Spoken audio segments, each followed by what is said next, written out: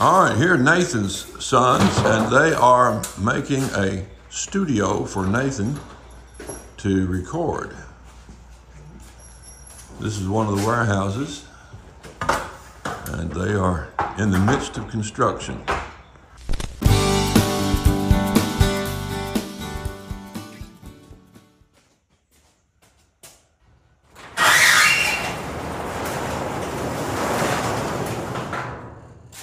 All right, gonna work on the boat some more today. Took a piece to the machine shop yesterday, and we're gonna go pick it up in a minute.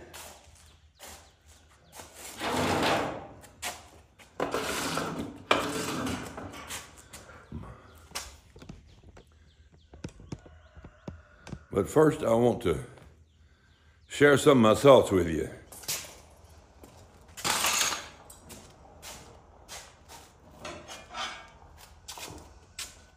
Here's the latest piece on my jet boat. This was the most difficult to make, bending that 3/8 inch stock. This is the jet intake.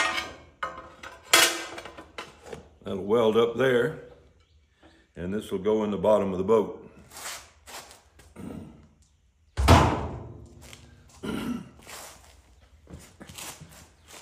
Now I want to talk to you about something that greatly concerns me from time to time. I want to talk to you about taking revenge against the devil. I take revenge against the devil every day, against Satan. I take revenge against Sodom and Gomorrah, against the political establishment, monetary system, the armies of the world, the people that attack family, infants in the womb, marriage, women. I can't stand to watch a movie that has a woman being hurt in it. I can't stand it.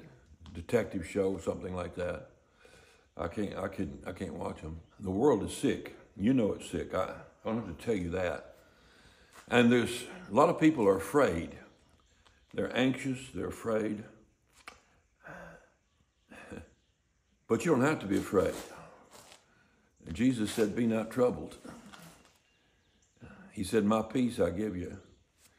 And the world we live in, if that's all you had, you'd be a fool not to be afraid. If this were the end of it, if you just lived and died, then there's a miserable existence for most people. That's the reason they turn to drugs and alcohol and pornography and laughing hysterically all the time for stuff that's not funny. Why? Because life is empty for them. But you know how I take revenge on the devil? Several ways. Number one, I enjoy life. In the midst of the attack of Satan and the leftist side of the world, the communists, the dictators, the fascists, in the midst of all that, I enjoy life. I enjoy it every day. And I don't think about them. I don't think about the stuff that's coming down on the earth. I shut out other people's pain and suffering. You can't carry it all. You can't think about all the death and the sorrow and the misery that other people are experiencing and not end up being broken yourself. In the book of Ecclesiastes, Solomon said there's nothing better for a man under the sun than to work with his hands and enjoy the fruit of his labor. And so I just enjoy working. I enjoy the fruit of my labor. So how can you take revenge on the devil? Number one, you can have a good marriage. In the midst of a world that's against marriages, you can have a good marriage. You can train up your children to love God and walk in righteousness. The devil hates it when you have children that don't fornicate, that don't do drugs. The world hates it. Schools system hates it. They hates it when you won't participate, your kids won't participate. They call themselves righteous. So raise up righteous kids. Take revenge on the devil. Take revenge on this world system.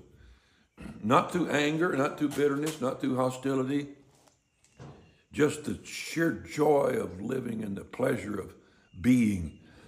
Worship God. Don't let the infidelity, the atheism, the evolution, the anti-truth apostles, don't let that hold you down. Look up to the heavens, enjoy God. Go fishing and enjoy the cathedral. Go hunting and sit quietly in the woods and harvest what God's provided. Grow a garden. Grow a garden and walk out in it and pull a carrot and brush most of the dirt off and eat it and increase your microbiomes. So take revenge on the devil.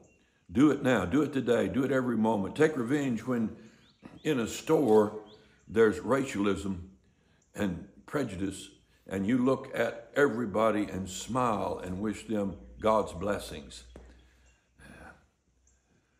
So the Bible said in the last days, men's hearts will be failing them for fear of the things they see coming upon the earth.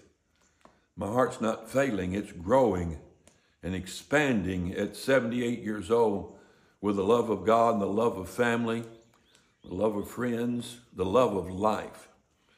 I'm making this jet boat so I can go out on the river, the Buffalo River, which is narrow, rocky sandbars, and go blasting down it at 40 miles an hour, jumping over sandbars and logs, screaming the whole way. I'm going to enjoy life. I'm not going to give it up. I want you to join me. Our number is shrinking. Join me in taking revenge on this world, on the devil.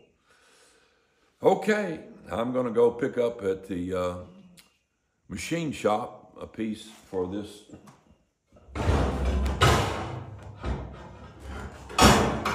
unit. I'm proud of this. That's a beautiful work right there. And it'll weld right here, have that 5.5-inch diameter hole, and that's where the water will come in and shoot into my jet pump and propel me down the river at fantastic speeds. See you next time.